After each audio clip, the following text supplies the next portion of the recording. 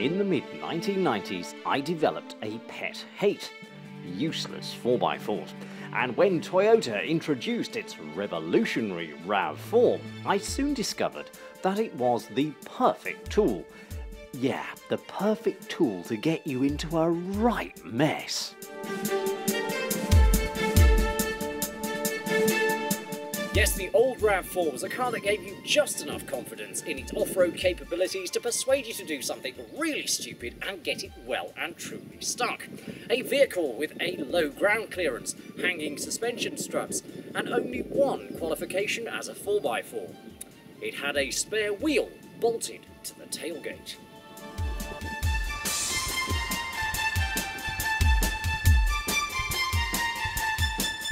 Nevertheless, 4.5 million of Toyota's recreational active vehicles have been sold in the past 20-ish years, with over 150,000 of them finding homes in Great Britain. What were we thinking?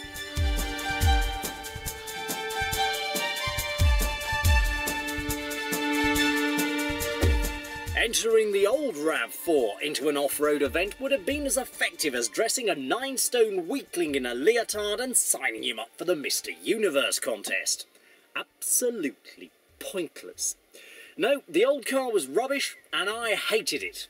So when this arrived, I was pretty sure I was going to dislike this one too.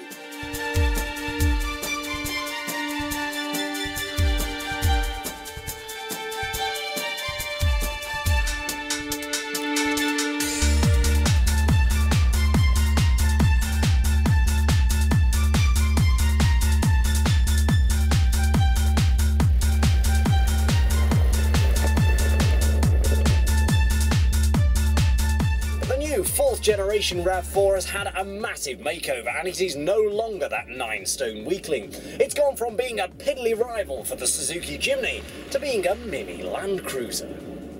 It's now a substantial vehicle with frowning headlamps and a muscular front end. At the rear you'll find rounded haunches and very angular, pronounced tail lamps. The new RAV4 is bigger than its predecessor, measuring 8.1 inches longer, 1.2 inches wider, with a 4-inch increase in wheelbase. It sits much lower too, with a new, sporty, sleek stance. This all-new version of Toyota's baby 4x4 offers more equipment, more space, and more performance. It's cheaper than the outgoing car too. In fact, with prices starting at just over £22,500 for the 2-litre TD model, it also undercuts entry-level diesel versions of key rivals, including the Honda CR-V and the Mazda CX-5. The cabin is also visibly bigger, with bolstered, comfortable seats. This particular car is fitted with the optional leather pack too, which gives you a lovely finish not only to the seats, but also to the dashboard and the door panels. Not only does it look good, but it's padded, so it's good to the touch. The instruments are easy to read with a small onboard computer in the centre of the speedometer, and everything glows a nice blue, cool colour at night. Nice. To tell you the honest truth, I am impressed. I didn't think I would be, but I am very impressed.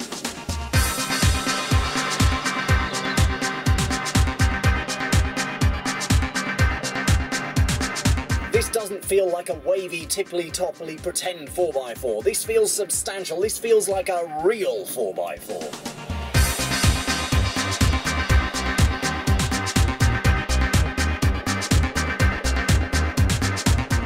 This is the 2.2 D4D with the semi-automatic 6-speed gearbox. You can change gear manually by flipping the lever over and then either knocking the gears up and down with the gear stick down here or on the steering wheel with Formula 1 style paddle shifts. It accelerates reasonably well from low revs and is fairly flexible, but it's not much fun to drive as a manual. The gear changes aren't the smoothest and it tends to hang on to gears for a little while after you've changed. No, best driven as a lazy auto, because at the end of the day, that's what it is.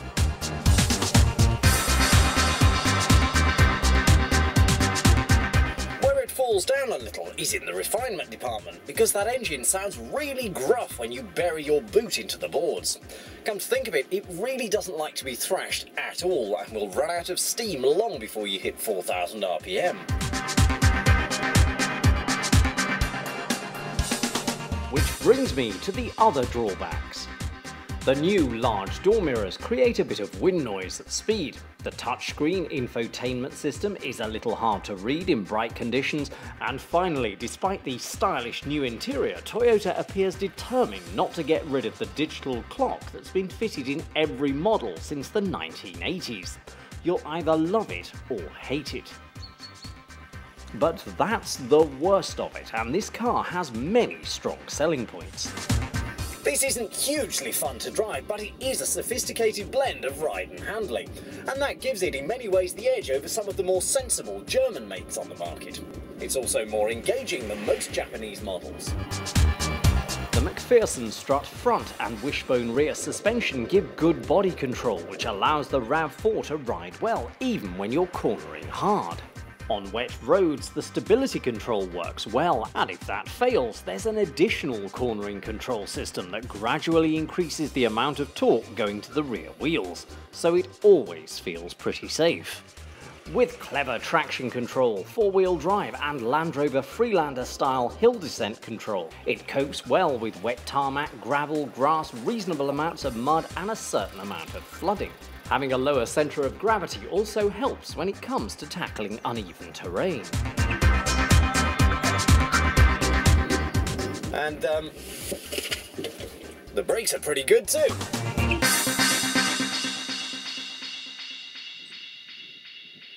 Front visibility is great, but as you may expect, rear visibility is hampered thanks to those small rear side windows and thick pillars.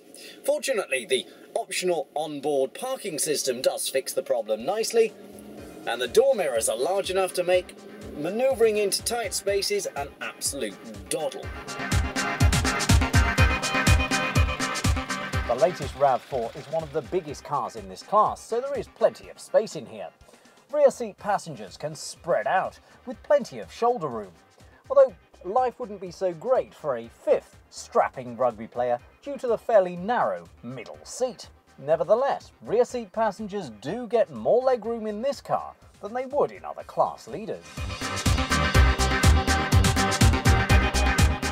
There are plenty of useful storage areas dotted around the cabin, and the back seats are really easy to fold flat thanks to two simple one-touch levers either side of the seats. Now with these back seats folded flat, the floor is slightly uneven, but you are getting van-rivaling load capacity.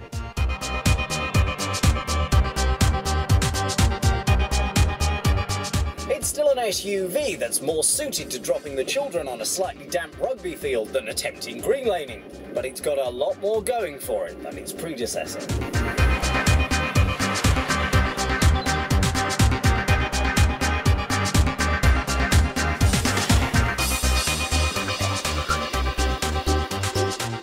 So in conclusion, the RAV4 has returned home. It's finally top of its game once more, leading a class that it helped to define in the mid-1990s. It has enviable build quality, it rides particularly well, and despite its limited off-road capabilities and another few obvious downsides, it is a million times better than the old car. And in my book, a much better bet than its closest rivals.